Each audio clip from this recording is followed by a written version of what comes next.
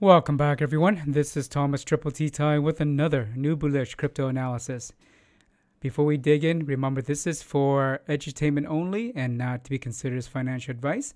And also, I would love it if you could help out by help others and help spread my analysis by clicking on the ring my bell, hit subscribe if you haven't, and share your thoughts in the comment section. And the reason that helps is because it helps. That's a lot of helps. The reason that helps spread the news to other people is that it helps the YouTube algorithm, and so and it helps others because the analysis are pretty simple to understand, and I'm pretty consistent about them, so it gives people a sense of stability and also helps them make informed decisions. So, with that, let's dive into the what is it? The market analysis, and this is just for the chart analysis, and we'll do the news after this. So 2 separate sections daily. Oh well, weekdays. So let's dive in. This is the current crypto market heat map. Pretty blood red. Bitcoin 37.6, down 2.13. Dominance 42.21. Ethereum 2.8K, down 2.54. Dominance 19.66. Luna is down in the low 80s, 81 point some. Is it 83? And we got a couple greens here. You got Algo, Crow, Sand, and GMT stablecoin here. But yeah, overall pretty red. Crypto market cap is pretty bad. Money continues to flow out of crypto. We're down to 1.7. Is that an 8 or? Let me see. Hang on. Nope. Nope, not an 8. It's 1.70 trillion, and we haven't been down this low in a bit. So 1.70 is it's low. I don't remember what day, the last day that we broke below that.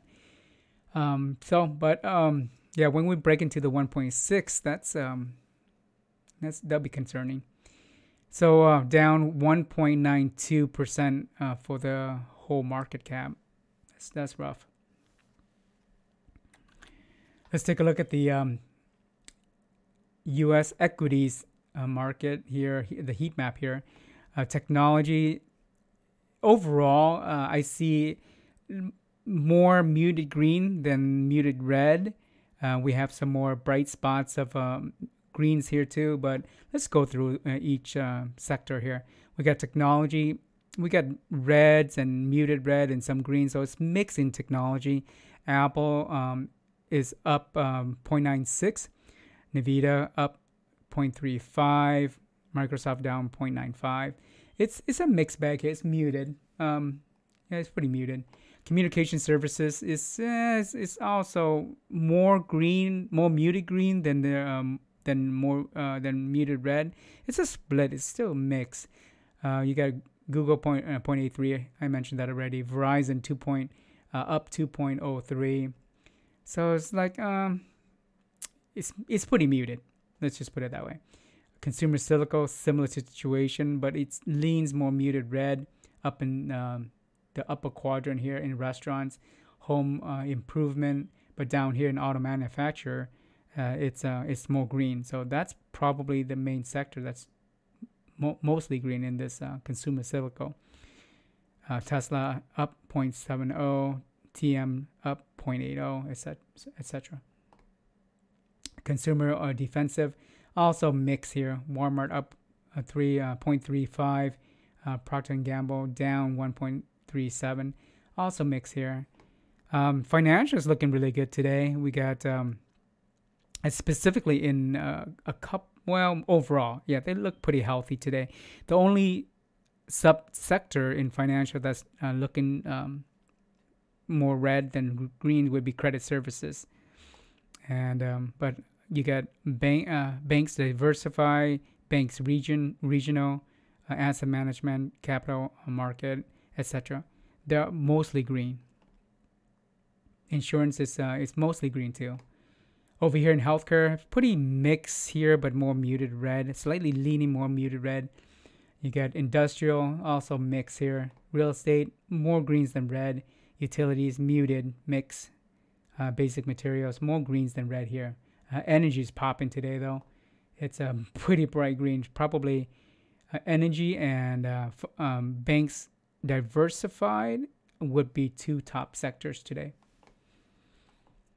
So overall, it's kind of mixed, I would say. Let's take a look at the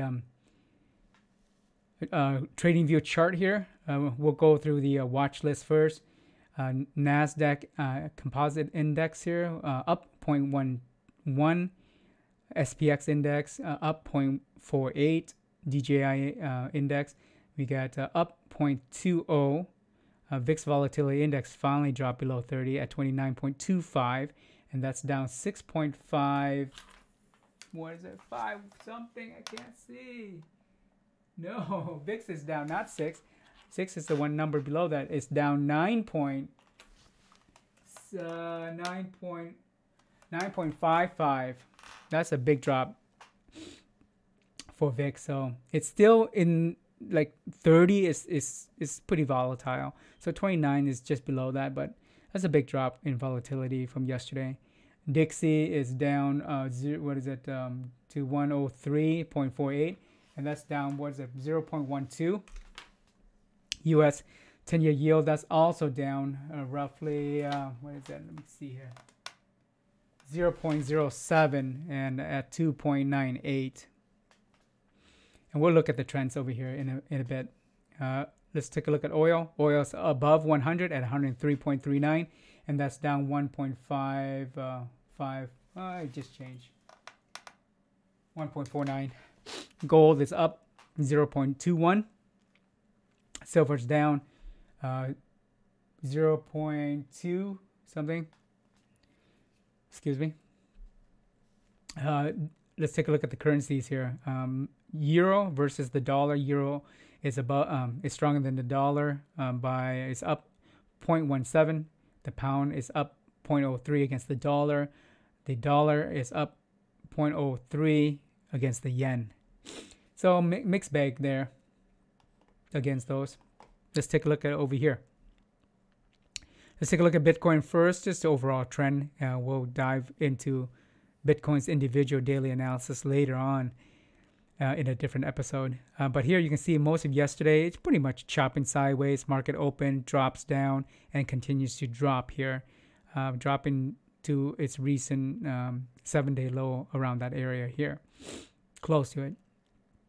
Let's take a look at the Nasdaq index trends here.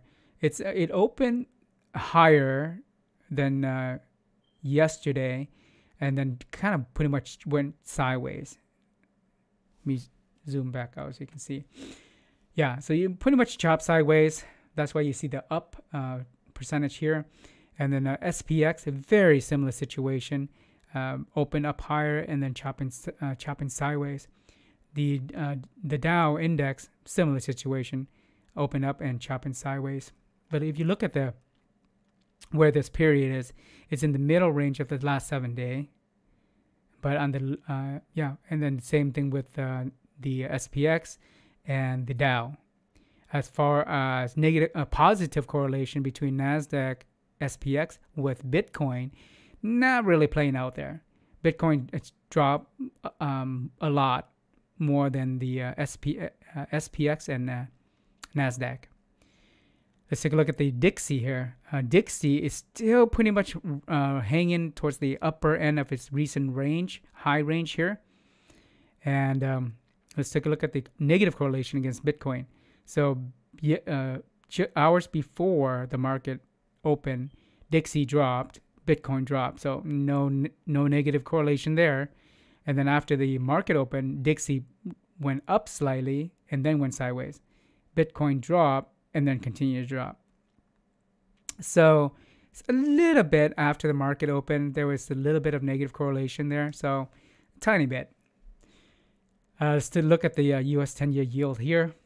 US 10-year yield dropped hours before the market opened and then went back up, but not fully recovered from its yesterday's high yet. So what does this mean? What does this mean? To me, it looks like a holding pattern. It looks like the market is kind of like holding and waiting for the FOMC meeting to be done tomorrow, and whatever announcement comes out of that. I'm sure there won't be any surprises. More than likely, a 50 basis point, and which is already priced in. But it looks like the market's waiting. But Bitcoin is selling now. As far as European market is concerned, actually European and stock 600. Let's take a look at the UK 100. UK 100, you can see that yesterday it was down here, and then current session it opened higher, and then it's slightly trending up. A little bit of recovery. Let me zoom back out. Yeah, so it's trending up when the U.S. market opened right here, and it's just hanging, consolidating up there. On a 7-day period, it's near its top range. For the DAX from Germany, so, hours before the U.S. market open, it went down and then recovered after the U.S. market open. Currently, in the 7-day period, it's on the upper range of its 7-day period. The CAC 40 from France dropped down, similar to the DAX here, dropped down before the U.S. market open, went up slightly, recovered, but not fully. And 7-day period, more on the upper half. I wouldn't say on the top, but near the top, but it's more on the upper half. Like just like if you take the middle and just move it slightly up, that's where it's at. The SXXP stock 600. Here we have, again, similar to these two above here, it dropped before the U.S. market opened and then slightly recovered on a 7-day period. It's also on the upper half, just past middle point slightly. Well, a little bit more than that. Yeah, more on the upper half. So here also, like overall, it's a holding pattern. They're just chopping sideways, like it's like what's gonna happen. So mostly chopping sideways there, just waiting, except for the UK 100. Let's go over to Australia and Asia. Australia is you can see here it open. It's like pretty much sideways from its last trading period. Their market is closed, but their most recent period compared to the one before that, it's mostly chopping sideways. But if you compare it to the 7-day period, it's more in the middle. But compared to the like last 3-day period, it's on a downtrend. The Nikkei 225 in the last period, it recovered, and it's currently near the top range of its 7-day period. Actually, it's at the top range. KOSPI from South Korea, you can see here that in its last trading period, it traded high and then wrapped up more than the second half, the latter half of the trading period on its downtrend. Overall, it's still on its near its top from the 7-day period. Similarly, HSI from Hong Kong. This is the Hang Seng index. And you see that here. It's pretty much at the top range of a 7-day period. So, CSI 300 from Shanghai. That index is I don't know, they're closed, or they're not reporting, or something's not right here, but they could be closed. So I won't go through them. Overall, there's mixed results here. Mostly, markets are waiting for the FOMC meeting, in my opinion. And we got some recoveries, UK 100. You got some recoveries over here at Hang Seng and Nikkei 225. Yeah, and Dixie just trending sideways. So I'll keep an eye on Dixie, though. When Dixie makes a big move, that's what you want to pay attention to. But right now, it's just moving sideways mostly. And that's about it for the chart analysis for the trends for the markets around the world. I appreciate your time. Please smash the like, ring my bell, hit subscribe if you haven't, so that and then leave comments in the comment section and tell me what you're thinking, and that helps with spreading the goodness to other investors and beginners, especially beginners. I so much want to help them and not help them, prevent them from getting wrecked or do things that may not be in their best interest, like FOMO or something. All right. I'll see you in the next video for the macro news coming up in a little bit. Peace.